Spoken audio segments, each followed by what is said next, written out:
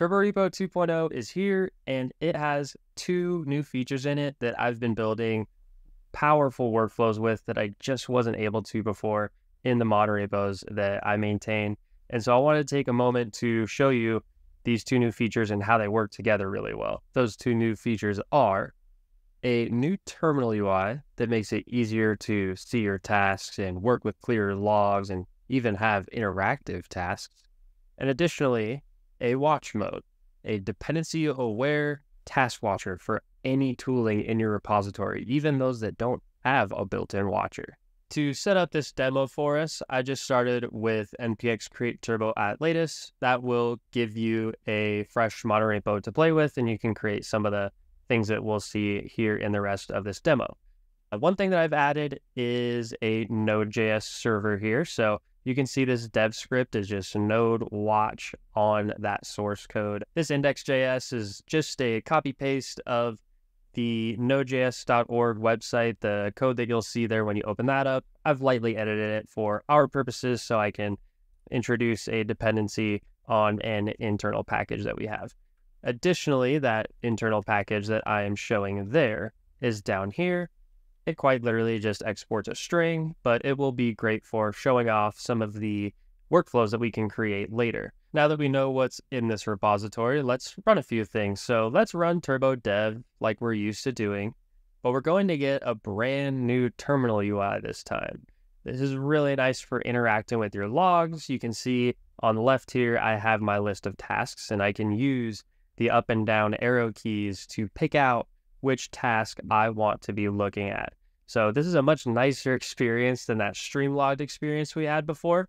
There were just so many logs sometimes that it was hard to parse which was coming in before which, and not knowing what belonged to who at which time. And so now having each log separate, you can see very clearly what belongs to which. Now additionally, this new terminal UI can account for some new features that we've wanted to create for a long time. So for instance, I'm going to add this test task here, and this is now an interactive task. So you can see here that I have what you might see for vtest. You have the opportunity to press H to show help or Q to quit. You can interact with this. You can type at it. With that streamed log experience, you just couldn't do that. That process was trapped inside of those streamed logs. But now if I press enter to interact, as it says at the bottom of my screen, I can now push H to show help. I can press A to rerun all the tests. Maybe I want to filter for just tests that say Turborepo, for instance. Of course, there's so many other tools around the ecosystem where using standard in to type into those tasks and those tools makes for a much better developer experience. So we're happy to be able to unlock all kinds of workflows. I know there's this test case, but there's also database migrations and other tooling that benefits from a feature like this. To go along with this new UI, we've introduced a new command, turbo watch.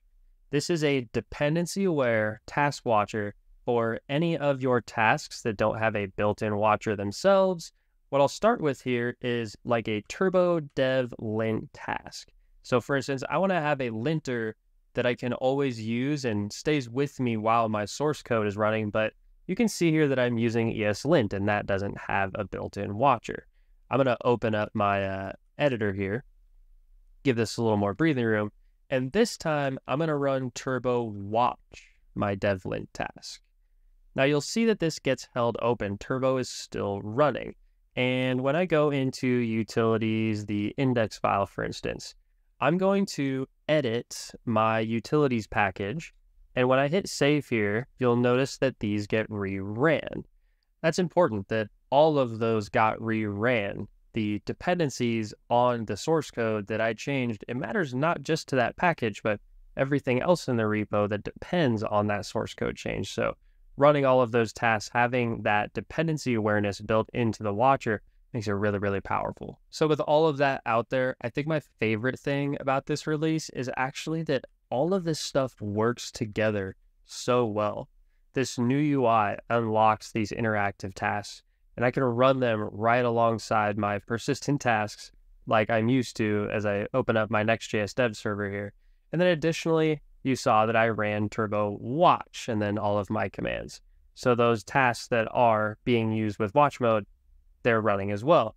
And additionally, of course, if I hit save here and hot reload, you see some tasks get reran. We see that from dependencies, we saw that hot reloading update. I got more exclamation points there on my UI. So I love how everything here works together so tightly that we can have all of these awesome workflows all at once. One more thing I do want to mention is that we've published all new documentation along with this release. In particular, I want to point out this crafting your repository section. It has from 0 to turbo mini course in here that you can use to learn all the way from the basics of structuring a repository to building and constructing all of your CI and deployment pipelines. So do give that a look. That's all for what's new in Turborepo 2.0. We're really excited about these updates, and we hope you are too. As always, you can find us at turbo.build, and you can get started with Turborepo with npx create turbo at latest. We'll see you around the Turboverse.